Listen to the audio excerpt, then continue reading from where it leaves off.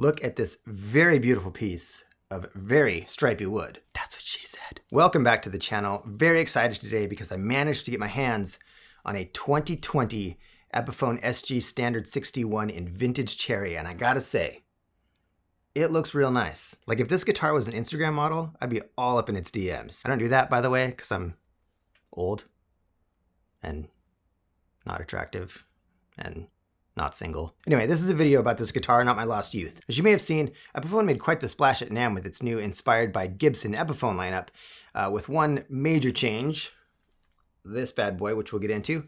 And so when I saw that, I was also excited, just like everybody else, and so I just had to get my hands on one. Thankfully, a shop nearby had one in stock. It was still in a box in their warehouse, like it wasn't even on the floor yet. I just went in and was like, please tell me you have one of the new SGs, because I really wanted to check it out, and here we are. Obviously, this is not going to be an in-depth review of the guitar. I've had it for 3 hours, so this is very much still a first look. But what I want to do is kind of just check out the details, look at the fit and finish, the build quality, all that good stuff. I'm definitely going to plug it in, but first, let's just dive into a bunch of guitar porn, and like the end of any good date, we're going to start at the neck, work our way down.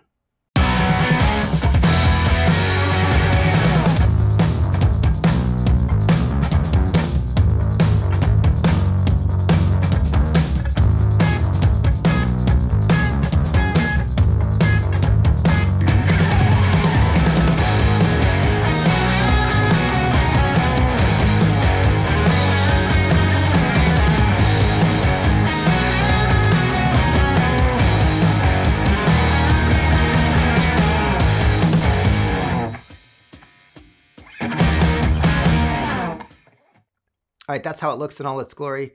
Now let's hear how it sounds. Oh, and don't come at me with the whole, play more clean tones, oh my God, shut up. This is an SG, all right? Clean tone is for peasants. You think Angus sits down with this thing and goes like, oh, I love its chimey bell-like qualities. No, I'm just kidding. I'm gonna play clean tones too.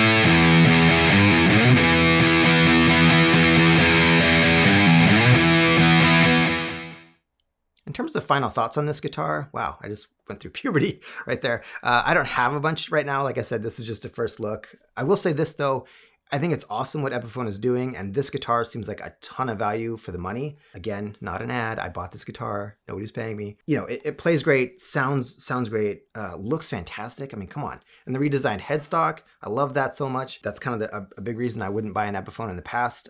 I get that design is an aesthetic and it's subjective, but to me, I really couldn't get past that old headstock. So this is a very welcome change. So if you've been wanting an SG, but you can't afford Gibson prices, or you don't want to spend that kind of money, you know, I think this is a fantastic alternative. As always, thank you for watching. I really appreciate it. I have more videos that are on your screen here somewhere, unless you're on an iPhone, and there will be links in the descriptions for a lot more. Now go play guitar.